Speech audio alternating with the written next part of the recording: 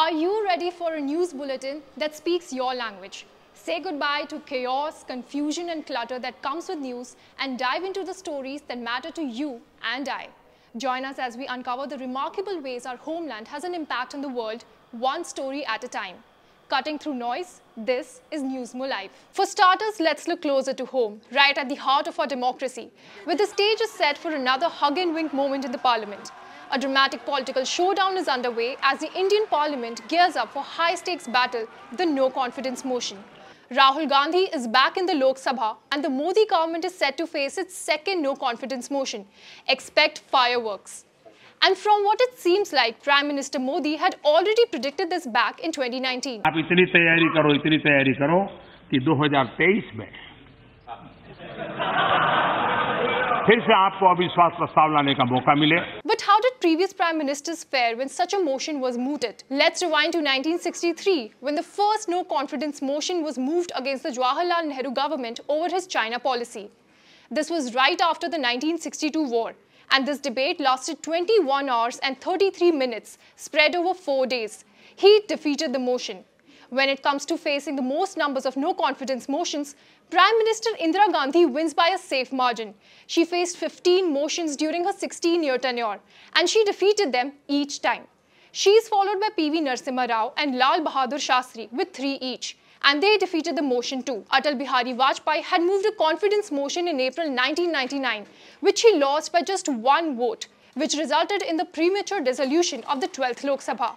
Vajpayee faced a no-confidence motion moved by Sonia Gandhi in 2003 and won.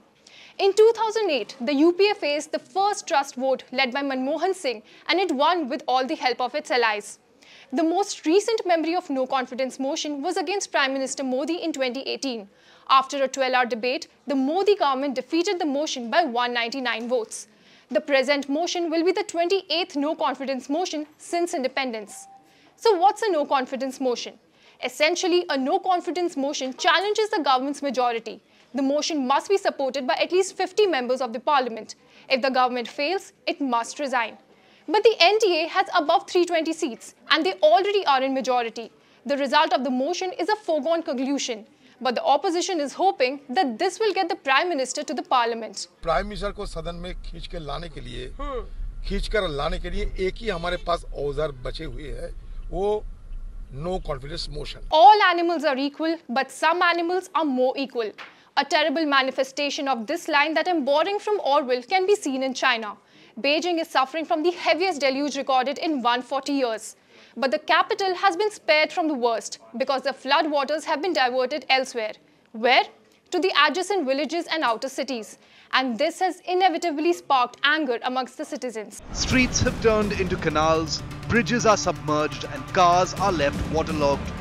Beijing has been battling historic rainfall for the past few weeks. 那是我从这个近40多年来就是遇过的最大的一次雨，最大的一次雨。我们也从网上看到电视上看到琉璃河说桥这儿被淹了，因为我们经常上琉璃河这儿来玩，有时候办事儿啊来玩，所以我们今天就过来看看。3米多，但是淹到2楼，还淹到挺高的，有4米多。我们那边厂区里边，反正所有的厂子基本都完蛋了，就99%都没有得救。With China's capital flooded, authorities have decided to divert water to Hebei. Nearly 1 million people were evacuated from their residences. 昨天下午3点就开始转移，因为昨天下午是水流比较大，一直是大约的话应该转移出1000人来左右吧。你看基本上全部转移了，剩下的就刚才说的就是一些年龄比较大的不好转移，我们还在协调，正在去转移。And that's not all. Some of them even lost everything in the floods. 那个春棒都结棒的了，这卖柴的都1人高了，这都没影了。 这都完了，要不都粮食作物啊，都没粮食，都怪心疼的。老农民就盼这点味儿，什么能儿没有。Among the hardest hit areas was Zhuzhou City, where people were struggling without food and electricity. What's worse is that residents weren't informed about the evacuation. 因为大队说了，让我们找2楼避险避难，所以我们带着老人孩子上了2楼。直到中午，大队说紧急撤离，那会儿我们就赶紧出来，出来水已经走不了了。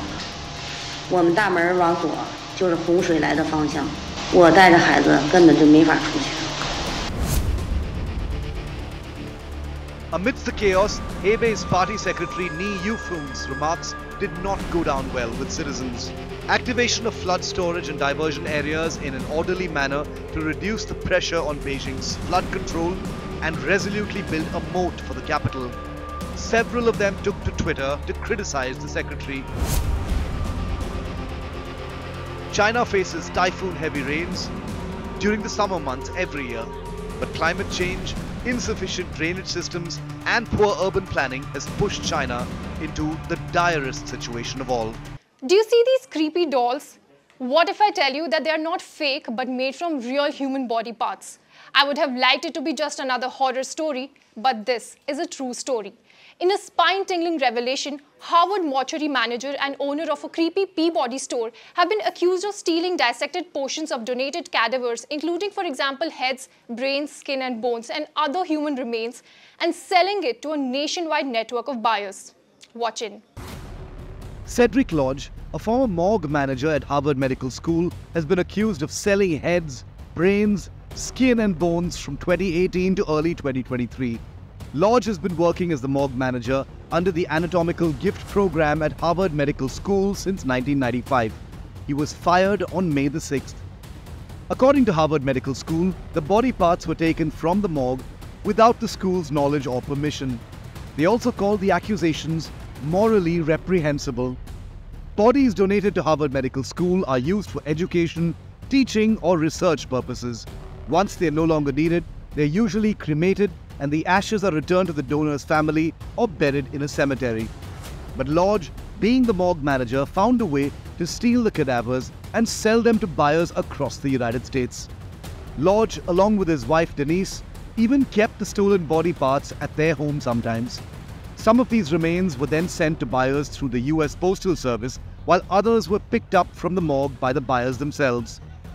The lodges were also part of a larger network operating across the US. The network also involved buying and selling of stolen remains obtained from another medical school and a mortuary in Arkansas. Katrina McLean in Massachusetts, Joshua Taylor of Pennsylvania, and Matthew Lampy of Minnesota are among those who'd been accused of being part of this network. They bought the organs from Lodge and modified them, sometimes using them as artifacts and then selling them to other buyers. The Kohinoor, ring of Tipu Sultan, and innumerable antiquities from India have been stolen and have found their way to Western nations. In this special segment, watch how our stolen possessions are making their way back home, one artifact at a time.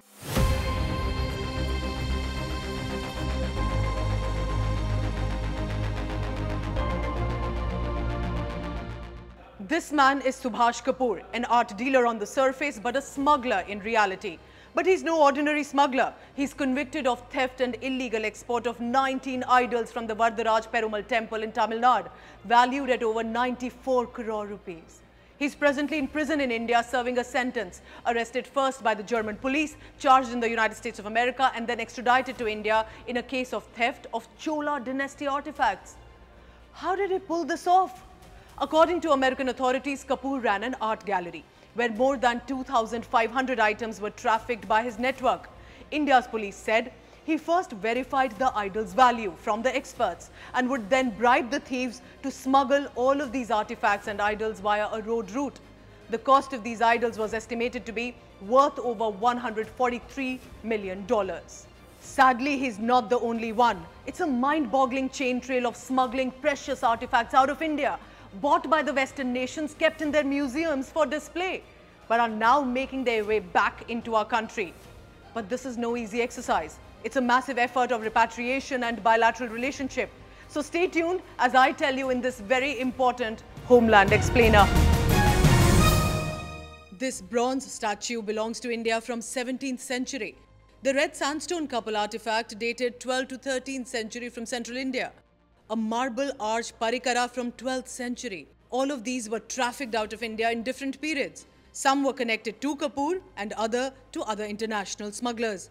Some of these items were displayed at the Metropolitan Museum of Art in the United States of America, some at the Yale University. Both announced the return of most of these objects, which recently returned to India.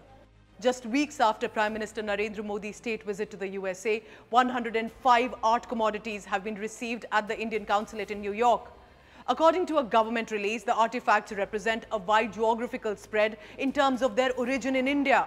47 from East, 27 from South, 22 from Central India, 6 from North and 3 from Western India. Not only from the United States of America, but also repatriated from Canada was this Annapurna statue stolen from Benares, dated 18th century, brought back to India after 108 years. Remember the mega ceremony in 2021 to install this idol in the Kashi Vishwanath Dham.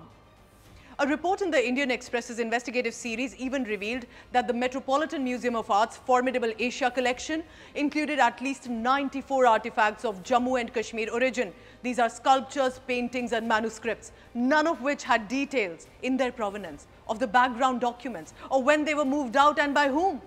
This reflects a suspicious collection.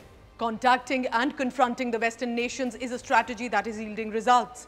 As recent as 1990 in Jammu and Kashmir, when terrorism had erupted, stolen from a temple in Pulwama was this 18-armed Durga idol in Mahishasur Mardini avatar. This rare 10th century artifact is made of lush greenstone, was first spotted years later in Germany's Linden State Museum for Ethnology. The ASI received a tip-off. Investigation started. Governments were contacted, and in 2016, this idol was brought back into India after many efforts. Prime Minister Modi had received it from the German Chancellor Angela Merkel. So what is the procedure?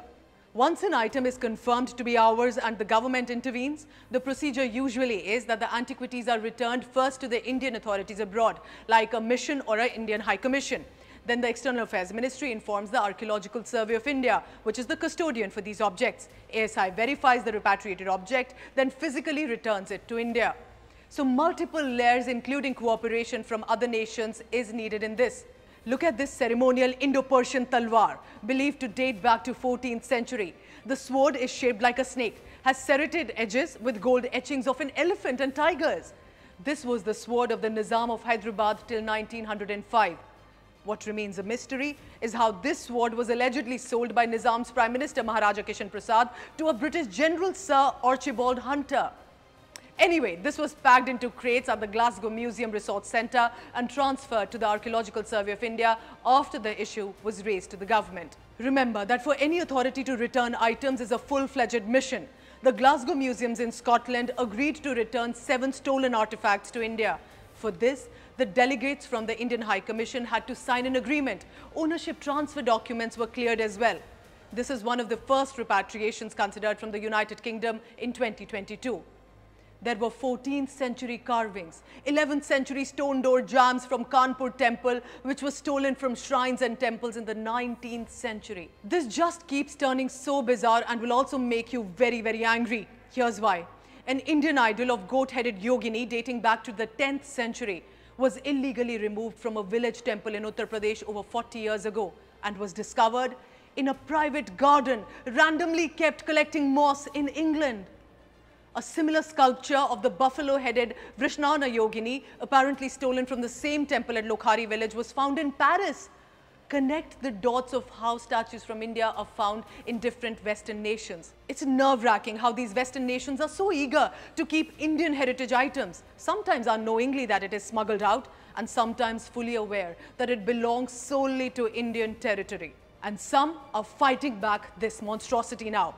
Indian Pride Project. It was co-founded in 2014 by S. Vijay Kumar and Anurag Saxena and joined by now activists from all over the world. They help identify stolen religious artifacts from Indian temples and secure their return to their original rightful place. They of course coordinate with the government for this. They have helped the government return several artifacts back to India, processing the requisite documentation, for example with the British government and with Indian authorities.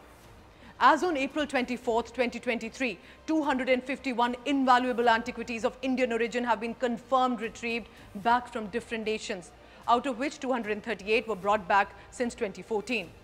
But sources say more than 50,000 art objects have been smuggled out of India till 1989.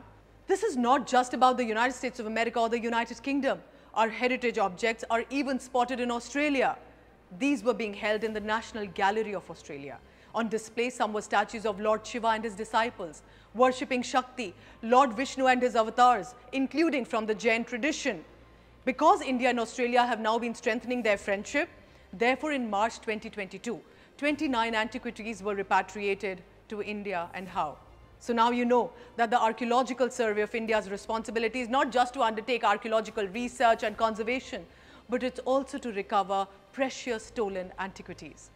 As Parliament session is on 24th July 2023, our lawmakers have recommended establishing a dedicated cultural heritage squad for the recovery of stolen antiquities. That means also have a multi-department trained task force of officers in various aspects of retrieval that can be followed as is in other countries too.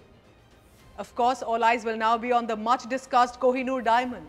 But while we're at it, such initiatives can succeed only and also with international cooperation. Newly developed mechanisms, proper documentation by India, but above all, there needs to be an end to the desperation of Western nations to hoard our items that do not belong to them, that belongs to India, always did.